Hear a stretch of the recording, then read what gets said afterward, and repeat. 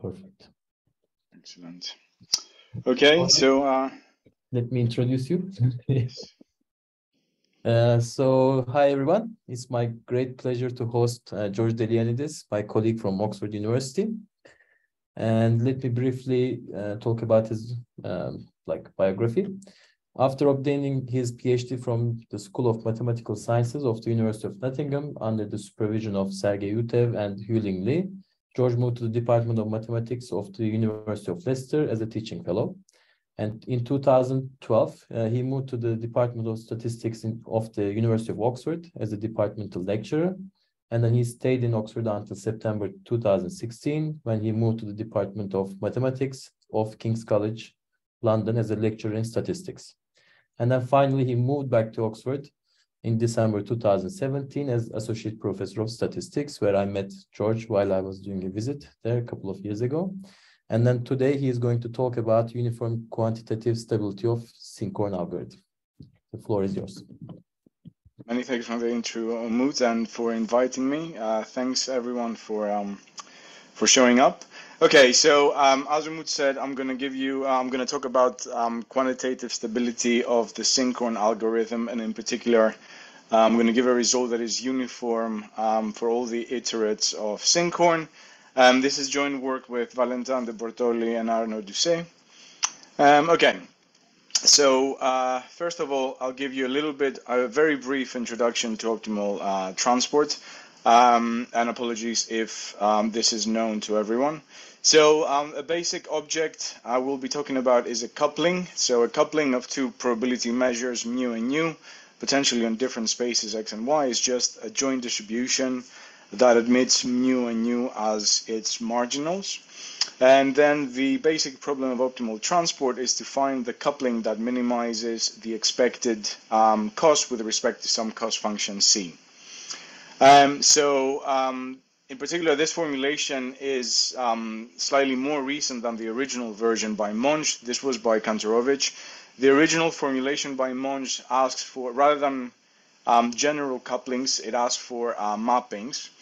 However, the Kantorovich formulation was much more amenable to analysis because it results in a convex problem. Monge's problem was actually solved, at least in some cases, by PRAIRIE in 1987 for quadratic costs, and for at least when mu is smooth enough, is let's say a continuous measure, then essentially there is an optimal mapping that is the gradient of some function. And that actually provides the optimal coupling for the Kantorovich formulation as well. However, when mu is discrete, pi is essentially a proper coupling. And for example, when we're dealing with, in practice, we usually never have access to the true measure. We usually have access to some empirical version. And then when we've got measures with n atoms, then the computational cost for solving this optimal transport problem is around n to the 5/2. For some cases, it can be n cubed in other cases, but in any case, the idea here is that by essentially introducing some regularization using entropy, the computational cost can be improved. Now, this was essentially realized by Marco Couturi almost 10 years ago. So the entropy regularized problem is essentially, again, we're looking at the expectation of the cost, but then we add the regularizer, which is let's say the Kullback-Leibler of the coupling from the independent coupling of the marginals mu and nu. And then we've got an epsilon that controls the strength of the regularization. Now, essentially the reason this became very popular and has pretty much led to an explosion of computational applications of optimal transport is because this is amenable to Sinkhorn's algorithm, also known as the iterative proportional fitting procedure. And the cost there, ignoring the dimensionality, is roughly n squared. So for big problems, it can be more efficient to solve this than solving the original problem. And it's actually the entropy regularized problem is actually equivalent to the so-called static Schrodinger bridge problem, where essentially one looks for the optimal projection in the sense of KL of a joint measure where the marginals are connected with some density where essentially the cost acts as a potential. And so it's called the static Schrodinger bridge problem because it's a sub-problem of the original dynamic Schrodinger bridge, where essentially the problem decomposes into the bridges of, let's say, Brownian motion or whatever stochastic process you're using, and then the static Schrodinger bridge problem. So the solution to this is known to always take this particular form you can see here. So in particular, what's interesting is that there's two potentials, let's call them phi epsilon and psi epsilon, and these are functions separately of x and y. And this is a very useful feature for the solution to this problem. In particular, many ways of solving this problem proceed by computing phi epsilon and psi epsilon, which one can think of as being the dual formulation to the entropy regularized problem. So originally then, the idea was to use the Schrodinger bridge problem or entropy regularized optimal transport as a computationally feasible approximation to the original problem. So rather than solving the unregularized problem, we solve the regularized one for small epsilon, and we hope that the approximation is close enough. Actually, a lot of early theoretical work was focused on proving essentially the convergence of the solution to the entropy regularized problem to that of the original problem, and obtaining rates at which this happens, so on and so forth. Now, more recent applications of Schrodinger bridges focus more on some of the intrinsic properties of the Schrodinger bridge, and they use it for its own benefits rather than as an approximation to the original optimal transport problem. For example, one may want to build an actual coupling. One may want to sample for something like that, and this is how I actually got interested in this problem. So the original motivation was to essentially construct a differentiable particle filter that can be used as a subroutine in a machine learning algorithm so that you can backpropagate through it. The problem with this is that typically with particle filters, one propagates a bunch of particles using some Markov kernel, which may depend on some parameters, and then constructs weights, importance weights, which again depend on the parameter theta, and the particles are then resampled according to these weights. The problem is the resampling step introduces some indicator functions, and it's impossible to differentiate through these.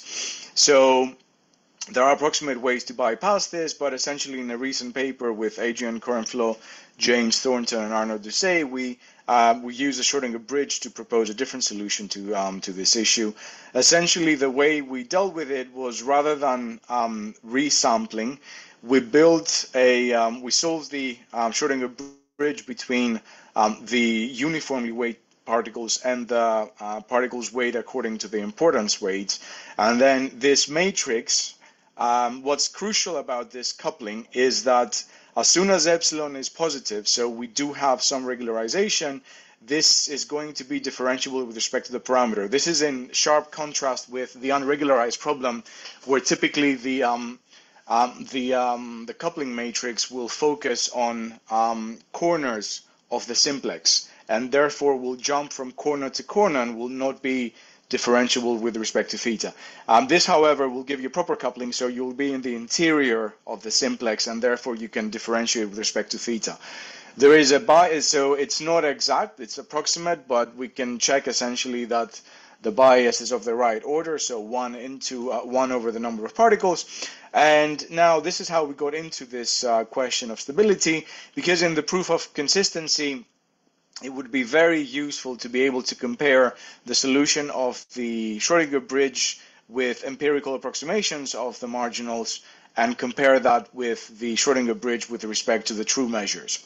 We didn't have access to anything like that at the time, so we essentially went around the problem by comparing everything to the solution of the unregularized problem, for which stability results did exist. However, this doesn't allow you to keep the regularization strength positive and fixed and positive as n goes to infinity. So you have to kill the regularization. Okay, so essentially then the question is, suppose we've got two sequences of marginal probability measures converging to some limiting distributions, and we want to know when the solution of the either entropy or unregularized problem converges to the corresponding problem with the limiting marginals.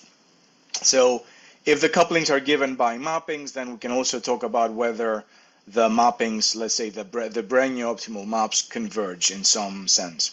Now, in the unregularized problem, there is a classical qualitative solution. You can find this in Villani's book. Essentially, the answer is yes. If the marginals converge, let's say weakly, then the solution to the optimal transport problem will also converge.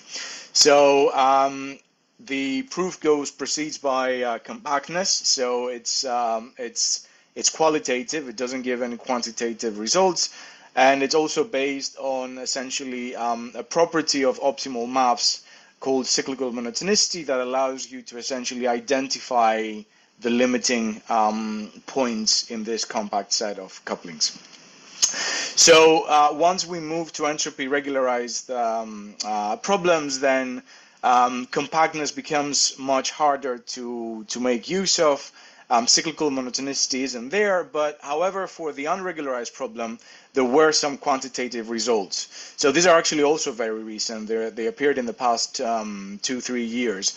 So the first one is by, actually I'm telling them in reverse chronological order, but just bear with me. There's a result by Leonor Keto, where essentially we've got two approximations to the marginals of interest. We're supposing that the optimal transport map is given by some Lipschitz gradient of a convex function. And then essentially what the result is telling you is that if we look at any coupling between the approximations of the measures, then that will be concentrating around the optimal map for the limiting measures. And essentially the rate at which this is happening is roughly the square root of the Wasserstein 2 distance of the approximation from the true measures. Another result by Merigot-Delalange-Chazal, essentially there they study the map that sends a measure to its transport map, to its optimal transport map. And essentially they proved that if we vary one of the marginals, then the maps are essentially Holder continuous in Wasserstein distance. They also proved that it cannot be improved. We cannot improve this to make it Lipschitz, so it's at best Holder a half. Now, okay, so what about regularized optimal transport? Again, until very recently, not much was actually known. So a notion of cyclical monotonicity for regularized problems appeared about a year and a half, 2 years ago in a paper by Gozal, Natz, and Burnton, and they proved a qualitative version of stability for Schrödinger bridges. Now, when the state space is compact, there was another paper that actually had the quantitative statement by Luisa and co-authors. This was on essentially the difference in the potentials. These are the parts that appear in the exponent of the density of the solution to the problem. And essentially, they proved that it's Lipschitz with respect to total variation. And when you're interested in using empirical measures, total variation is too strong to capture convergence. So they also had some results related to sample complexity, where they leveraged essentially smoothness of the cost function, and they proved that that at least if you're interested in the potentials, then the sample complexity is roughly n to the minus a half. So it doesn't scale the dimension. Now, if you're interested in just the cost, so just like we solve the regularized transport problem to approximate the unregularized one can solve the regularized problem to approximate the cost of the unregularized version. And for this, what's known is that if there is no regularization, then the rate of convergence suffers from the curse of dimensionality. For some miraculous reason, as soon as you introduce any regularization at all, this no longer suffers from the curse of dimensionality. Again, these are results appearing in the past 3 years, 4 years, something like that. These are very recent. Okay, so what about stability or quantitative stability for regularized optimal transport? So first of all, if we're interested in the full coupling, then if we measure the distance in some uniform metric like Wasserstein, so we're measuring it uniformly over a large class of functions, then there's no way around the curse of dimensionality, because any coupling between two measures and two approximations of those two measures, if we look at the Wasserstein distance, it's going to be lower bounded by the distance in the first marginals or the second marginals. You pick whichever one you like. And we know that is of order n to the minus 1 over d in general. So if the measures are concentrating on submanifolds and things like that, then there's better results. But in general, we pay the price of dimension here.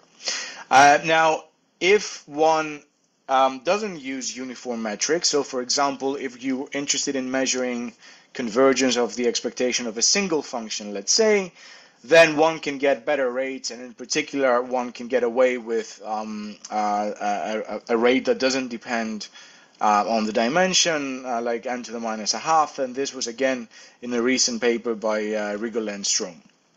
So also this, for example, gives you similar rates for the barycentric approximation, or where essentially you're looking, when you take the coupling and then you're looking at the conditional expectation of the second marginal given the first one. So if you like, that would be the equivalent of the optimal transport map, but when the coupling is not given by a map but is given by a proper coupling. So you're looking at the conditional expectation of the second coordinate given the first. Okay, so before I give you the main result, I want to essentially introduce the algorithm. So this is called Sinkhorn or iterative proportional fitting. So the idea behind it is the following. So we've got the marginals, mu and nu. We've got the strength of the regularization. And we initialize essentially the algorithm at pi 0, which is essentially the independent coupling times e to the negative of the cost. And then essentially what the algorithm does is it alternates between fixing the first marginal and then fixing the second marginal. So what I mean by that is in odd steps, essentially we multiply the measure by the Radon-Nikodym derivative needed to ensure that the first marginal is correct. And in even steps, we essentially make sure that the second marginal is the correct one. So you can also formulate this as solving essentially KL projections. So smaller versions of the Schrödinger bridge problem, where in odd steps you are fixing just the second marginal, and in even steps you're fixing just the first marginal. And so there is also a dual formulation in terms of the potentials. So you can see here what that formulation is. Now, we'll see a little bit more about this in later slides, but essentially there is a log, there is an integral, and there is an exponential. And the what's inside the exponential, if you like, so if there's no log and no exponential, this is pretty much a sub-Markov operator. So it's a linear operator. One can study it in many traditional ways. It's the log and the exp that essentially introduces a nonlinearity that makes life much harder, except in some very special cases. Now, another feature about the dual formulation is that these potentials, they're only defined up to an additive constant. So if you like, because we're multiplying the measure by a product of two functions, we can multiply the first function by any constant and divide the second one by the same constant, and the measure won't change. So one way to fix this is to make a choice and center one of the marginals on one of the potentials. So let's say you want to always choose a version of the potential corresponding to the first marginal that has expectation 0. And this was introduced by Guillaume Carlier. And it's quite useful because it allows you to fix a particular choice. And I'll explain later when this is not really needed. Also, in a recent paper by Marcel Nutz and Stefan Eckstein, they argue that, in fact, the centering isn't really important because this expectation is vanishing in the limit anyways. But at least it's very convenient to use that. Okay, so this is the first. This is our first main result. So we're working only in compact metric spaces. So the compactness is very important, and I'll explain later what's important about it. So let's say that we've got two measures on some space x, pi 0 and pi hat 0. We're thinking that one is an approximation of the other. And then pi 1 an approximation pi hat 1 on some other space y. And then we define the Sinkhorn iterates corresponding to pi 0, pi 1, and pi hat 0 and pi hat 1 as p n and p hat n.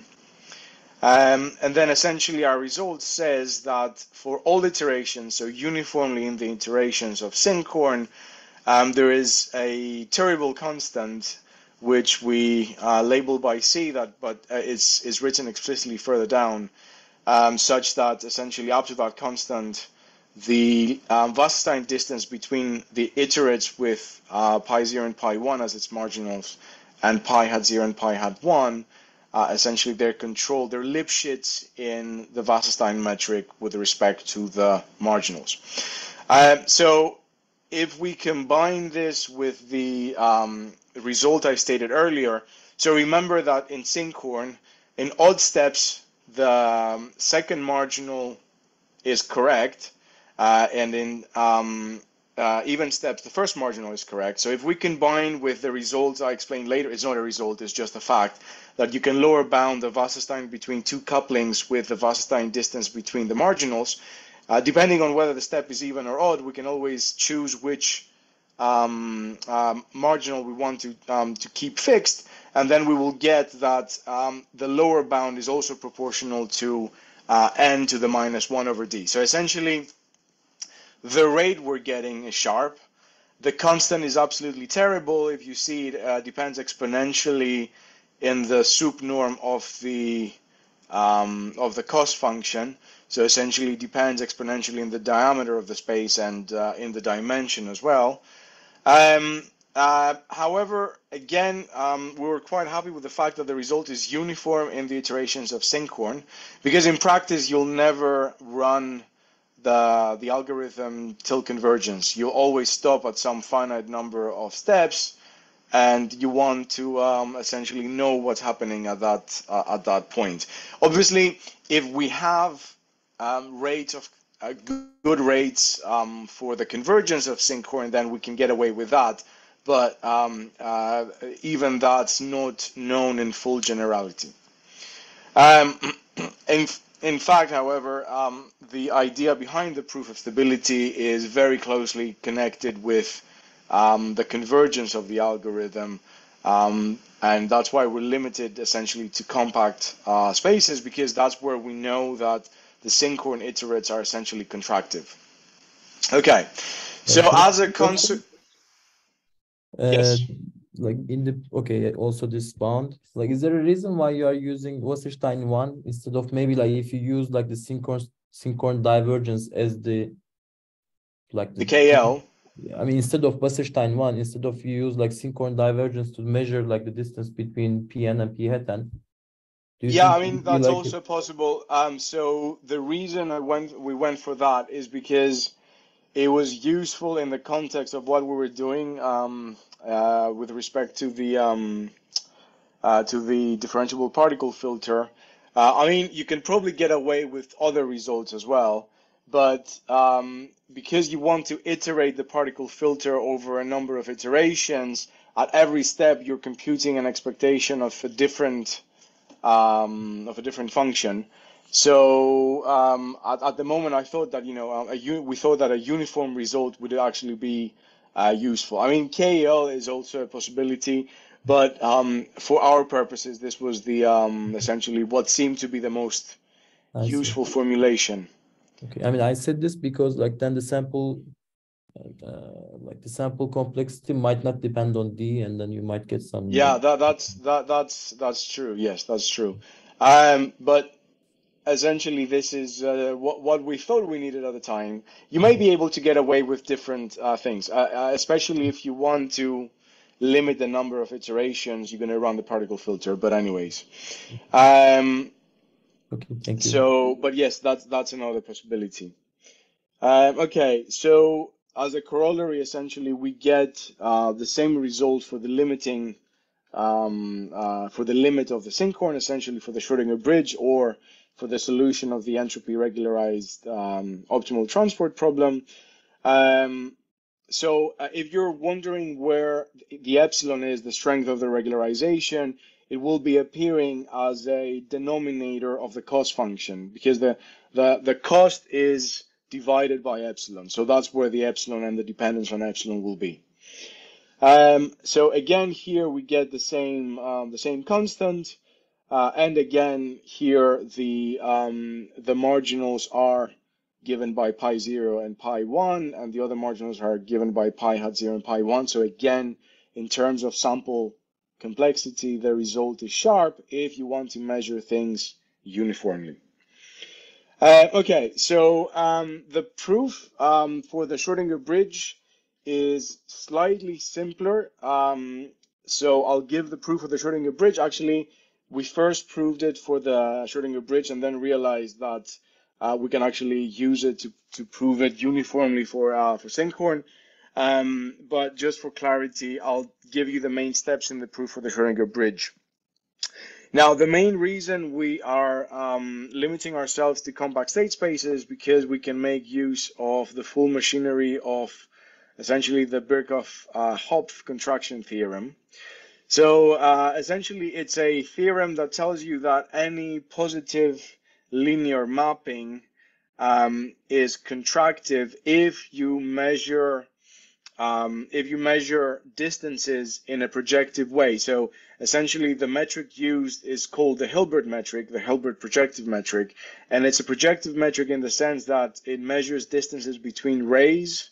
So if you want, essentially, we identify any function or any vector with the vector times any positive constant. So we're looking at rays. Now, in the particular case where we're dealing with function spaces, the Hilbert projective metric essentially becomes the oscillation of the function in the log scale. So essentially, we're measuring how much the function oscillates. So like its supremum minus its infimum, we're looking at the ratio of the two functions, and then we're looking at the oscillation of the ratio in the log scale. Okay. So then essentially the Birkhoff-Hopf contraction theorem. So there's a lot of additional quantifiers, but essentially it's saying that if you have a positive linear mapping that sends a cone to a cone, so if you like positive functions to positive functions, then any such mapping will be contracting, and its contraction constant is given by this hyperbolic tangent thing. Now, as soon as this constant, the projected diameter, this delta t constant, is finite, so it's not infinite, this contraction constant will be strictly less than 1. So we get a strong contraction. And in compact spaces, this does tend to be finite, so we do get a strong contraction. So if you like, one can use this to prove convergence of Markov chains, where essentially, in my mind, in my intuition at least, the fact that we're using a projective metric is essentially removing the eigenvalue at 1. So it's removing the constant functions, or the constant vectors, if you like. If you think about what most convergence results for Markov chains are telling you, is like if you center the function. So if we look at the orthogonal complement of constant functions, then the Markov kernel is contracting under some assumptions. So in my mind, this essentially what the projective metric does for general linear maps is that it removes those constants and allows you to get a contraction overall. So in our case, we're dealing with positive functions, and we can decompose the iterates of Sinkhorn into essentially 4 maps. So each step of Sinkhorn is a composition of the following 4 maps. So we've got this curly in new and curly in new. Now these are very nice objects. These are usually sub-Markov operators, and one can think of any way. They tend to be compact. They're very nice. So one could prove contraction for these things directly. The problem is that in the iterates, these mappings are being interlaced with the mapping that sends a positive function to its inverse. And as soon as you put that nonlinearity in the iterates, any standard quantitative contraction result you get using, let's say, contraction of Markov operators or whatever, the contraction ratio will just become terrible. So you're going to lose the contracting property once you put it through the nonlinearity. And I'm talking about the standard ways of doing the analysis, not about the result. So the result may be true, but it's not. You cannot use just standard results for convergence of Markov operators to prove this. So another magic feature of this Hilbert projective metric is that this mapping that sends a function to its inverse is an isometry in the Hilbert projective metric. So this was pointed out, at least in my knowledge, by Chan, Georgiou, and Pavon.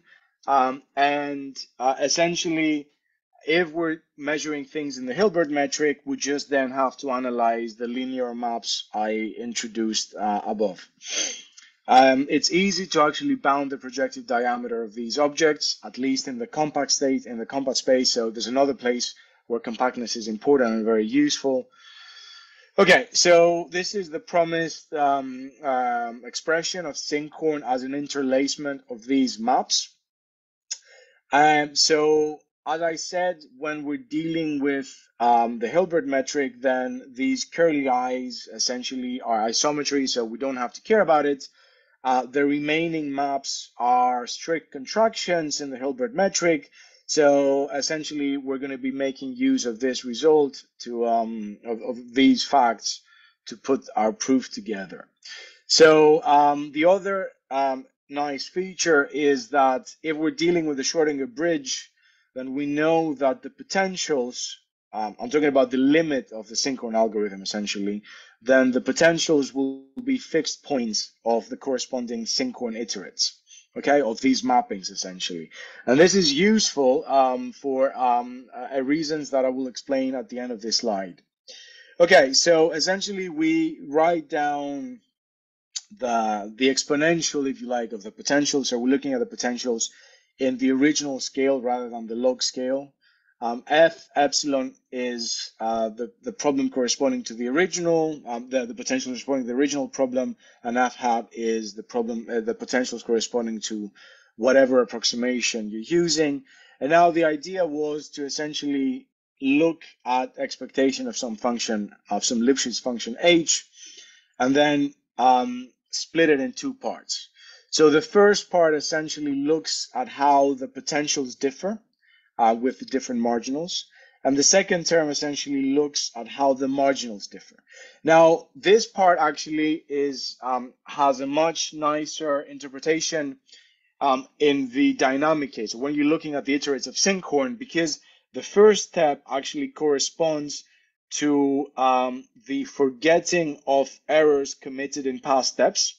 So if you're thinking about filtering, this is essentially where you deal with the error being propagated from previous steps.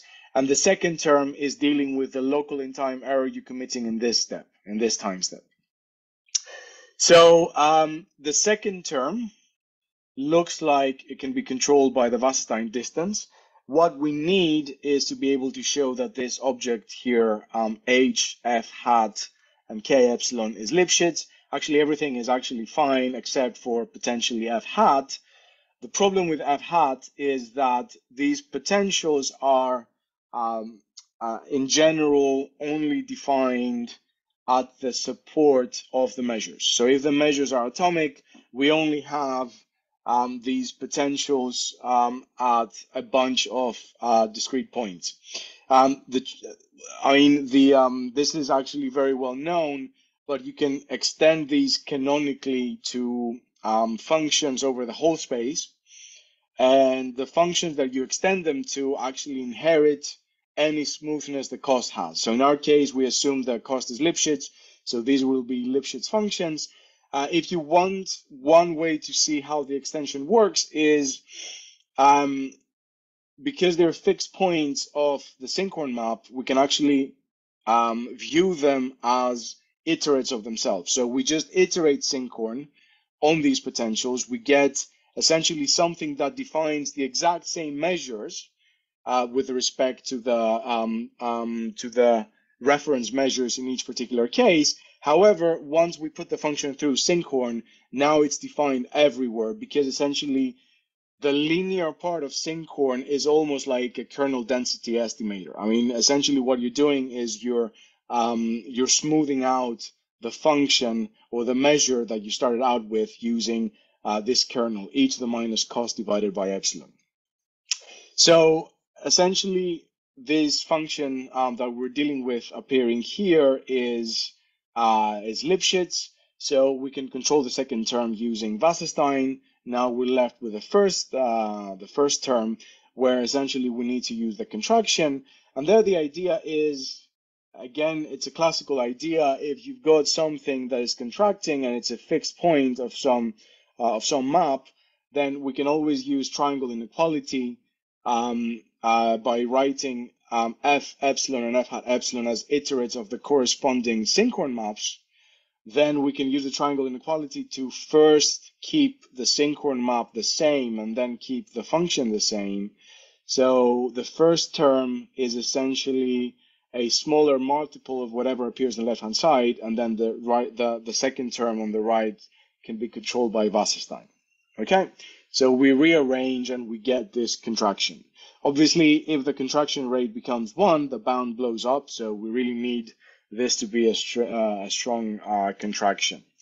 Now, the final issue that we had to deal with is the fact that even after all these calculations, you've only managed to control the potentials. We've only managed to control the oscillations of the potentials, and to be able to prove essentially convergence in Wasserstein, you need. So the obvious thing to use would be to use convergence in the supremum metric. So obviously the oscillations is not doesn't give a metric because you can shift the functions up and down, and it's something that has oscillation 0 doesn't necessarily mean it's going to be 0. It's going to be constant, but it can be as large as you like. However, what essentially comes to the rescue is that, I mean, if you think of these objects not in the logarithmic scale, but in the exponential scale, then they define a probability density function with respect to a reference measure. So essentially, it's a function that integrates to 1. So it's a function that integrates to 1 and has bounded oscillation. We have controlled its oscillation. So essentially, if you like, we're anchoring the function close to 0 using the fact that it integrates to 1, and then we're controlling how far it can deviate from 0 using the oscillations. And then essentially we can go from the oscillations to the sup norm and get the result. So Now, when we're dealing with actually the iterates of Sinkhorn rather than just the limit, then there's a little bit more work that is required. Essentially, you have to the idea once you understand how to prove for Schrodinger bridge, the idea is very similar to how you prove stability for particle filters. You get like a similar type decomposition actually with very similar constants up front using some sort of geometric sum. But anyways, so those are the main ideas in our proof. Now, there's been a lot of progress essentially in the past year and a half.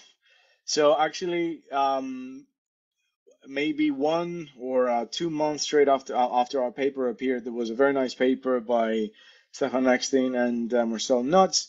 They study non-compact spaces. They consider the Schrodinger bridge, so the limit of Sinkhorn rather than the iterates of Sinkhorn, and they proved the Holder continuity. But obviously the non-compactness is a big deal. They've got moment conditions to control the tails of the measures, but yeah. Now, in another recent paper by Rigolet and Strom, they get dimension-free rates for various objects. So I mentioned this earlier. If you forego trying to measure the distance between the couplings or measuring stability in some uniform metric, then this is in fact possible.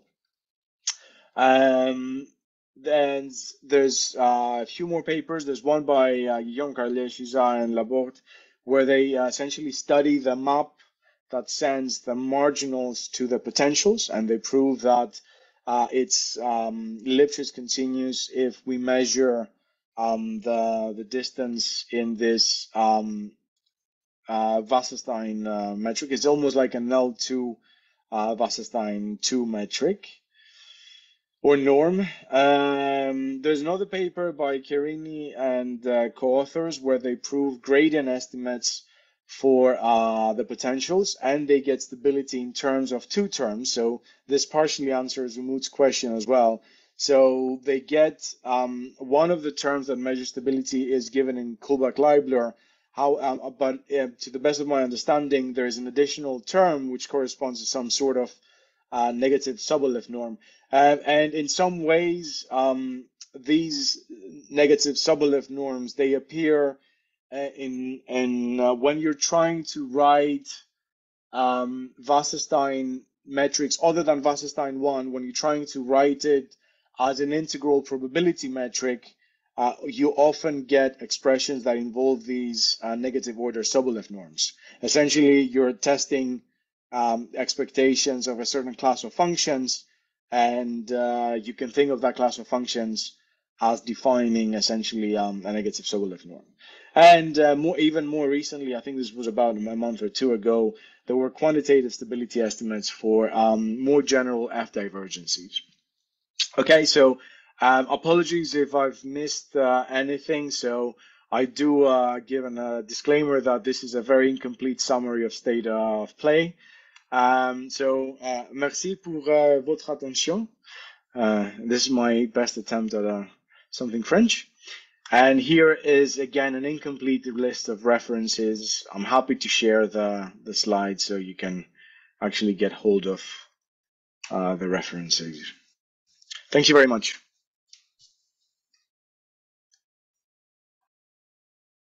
Thank you very much, George. So do we have any questions from the audience?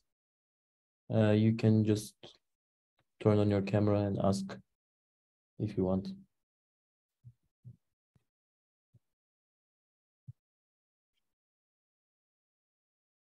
Okay, while waiting, maybe I can ask one question. So I'm completely unfamiliar with the Hilbert metric, but then I see that like there is some sort of like projection, so it's based on projections, right? And so it's projective in the sense of projective space, because again, we're identifying all positive multiples of a vector. So let me find the slide. Okay, so essentially X will be identified with this set. So if you like, in a way, we're measuring angles in a very vague way, angles between elements in the space rather than.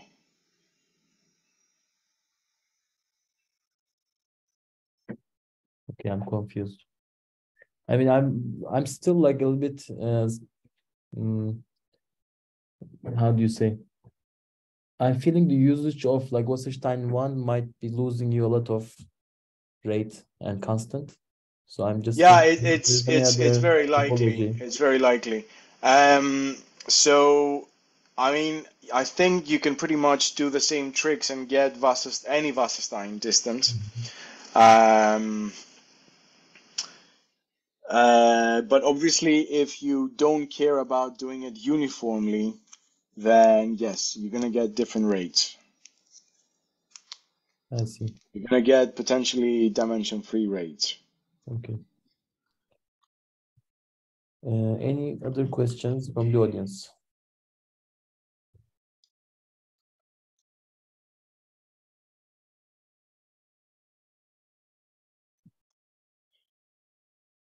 Okay, I am So, not. I mean, if there's nothing, I can maybe mention some questions I have Okay. that Sure. that I've been thinking about, but at the moment my main research interest is, well, it's not a research interest, but I have a young son that takes up a lot of my time. So, but okay, the question is, can we get something like this? Like I'm talking about a uniform result for the iterates in non-compact settings.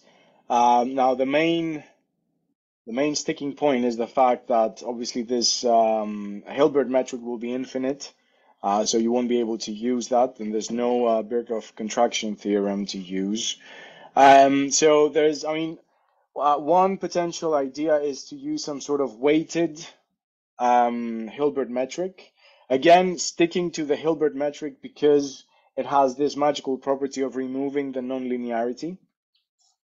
So one can think about using some sort of weighted Hilbert metric, but then one has to essentially be able to provide contraction of Markov or sub-Markov kernels in this metric, which is essentially, so you need a version of Birkhoff's contraction theorem for that case.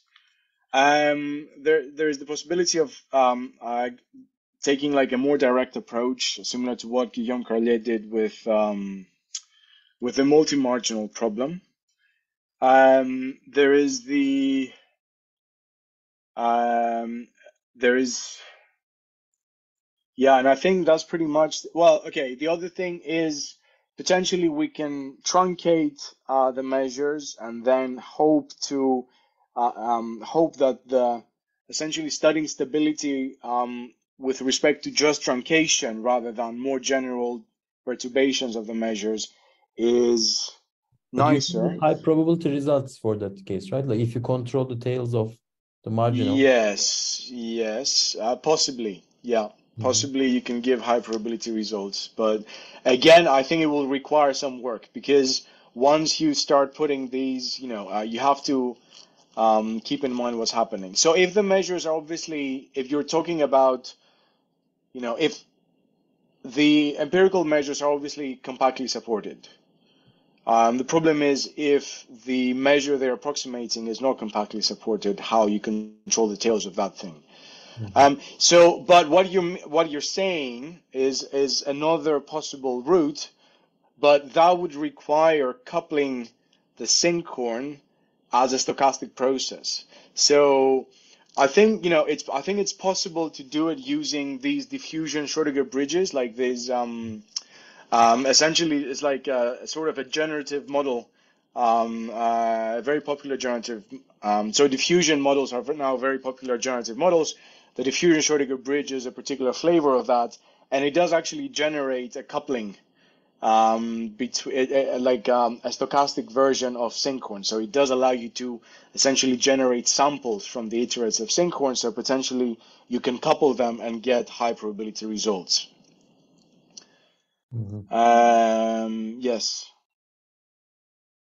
Okay, one last question that I have. Yes. So as far as I know, like the sinkhorn algorithm has close ties with matrix factorization, right? So like you have a Yes. matrix, you want to decompose it into factors. So can we use like these results to say something about like the stability of matrix factorization algorithms as well? Because I made something like that. Yeah, I mean, if you can write matrix factorization as some sort of like, you know, synchron applied to to a problem of this form, then yes. So I'm not exactly sure about matrix factorization, but like the iterative proportional fitting procedure is coming from contingency tables, essentially, where you fixing the marginals successively, and then you end up with yeah. So it may be actually very closely related. Mm-hmm.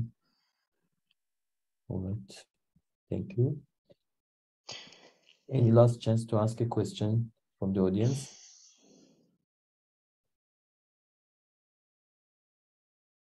All right. So if there is no more questions, so let's finish the session again. So let's congratulate the speaker. Thanks again. Thank And you. I will stop the recording now.